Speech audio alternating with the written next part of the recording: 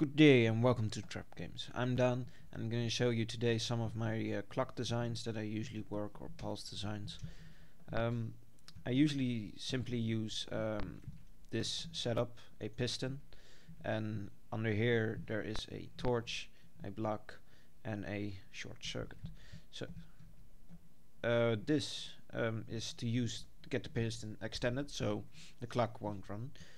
So if I pull this off, you can see as when the piston retracts, the torch will give a signal to the block, which then will go to the piston, which will make it extend again. By increasing the amount of ticks here, you can have a very slow clock, or you can have a very fast clock. Just don't usually do that when you're messing around. Also, here you can see the output you can actually get from, or you can just get your output from here. It doesn't really matter. I like it a bit more using it from a different output than using your clock output, so to say. So if I just go ahead and turn it off. The great thing about this design, it also gives you the ability to pulse if max of 3 times when you press a button. So if I press this button, you can actually see that it's pulsing 3 times. That's because this circuit, this clock is activated for such a duration it actually can count up to 5. And one also great thing of this clock is it's interruptible. For, let's say, you hook this output to a counter, and when the counter is full you want the clock to stop. You let's say this is the signal from the counter that it's actually full, so when this happens the clock gets reset, and it doesn't matter if I turn it on or off, it will turn it off by itself. So that's a great way to protect any more inputs getting out, because as soon as you hit this, no extra pulses will be sent out, because well, you need to, for a pulse you need this piston to be retracted, and with this you actually extend it, which causes no pulse to come near your counter or what you gonna use the pulse for. This is usually the setup that I actually uses. This holds a memory cell, which basically is when you set it, this block is no longer above this redstone torch, which powered this piston. Now it will pulse out. Will start his clock, and it will just keep going until you give it reset. So if I give this reset, a signal will go to this piston to extend it, so it will stop pulsing, and will also send to this one, which will make sure it locks. So if I press this button, you can see the piston is now fully extended again by the use of this piston. And I actually use this quite a lot also for those kind of counters, piston arrays. For resetting, they're quite useful.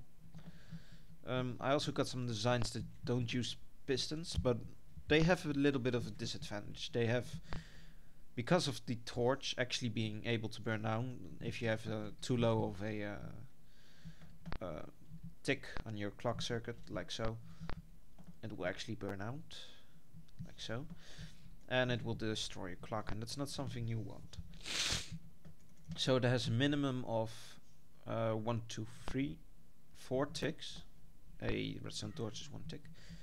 So if I go ahead and press this, it will have an output. And the interesting thing is this actually has this one, if you put another repeater here, these two signals will overlap, but this signal is an inverse of this signal. So you can either choose to have an inverted or a normal one. And if I put another repeater here, you can see they overlap in time. So you actually get a sort of forward motion. So yeah, these are not very fast. They're quiet. Don't cost quite as much as lag, since the piston has to move the block back and forth, which is actually causing somewhat more lag. So if I press this button here, it will also give a small output. It's not as fast like those pistons being able to pulse 3 times inside a button duration, but still, it's a good clock. If you want to stop it immediately, just you have this well, it's not a reset line, it's an interruption line. It interrupts this torch from ever turning on, which will make sure this circuit won't turn on. I turn it on or off by using this piston under it. Piston torch under it, which is controlled by this lever or this button, depending on what you want, of course. I got here a design with a memory cell, also all torches. You obviously also can incorporate a piston memory cell, but I like this one a bit more. So we got a memory cell here. This goes up and down like this. I'll just show you here. So you put like this, torch on here, torch on here. Redstone does. And if you toggle this like so, or so, doesn't really matter, it will keep toggling between its two states. And that's actually also what's in here. Then this torch gives a power to here, which turns off this torch, which is actually our whole clock circuit. So if I turn this on by pressing this button, you can see the clock is actually running. Now you don't have to have this line exactly like this, as long as this this block will be powered by either torch, redstone, or a repeater. It doesn't actually matter. Sorry. We got here a reset and a interruption line. Basically what it does, it toggles the memory cell back to its state that the clock won't work. It will also automatically block the clock itself, so you can call it a clock block. Oh, bad joke. Really bad joke.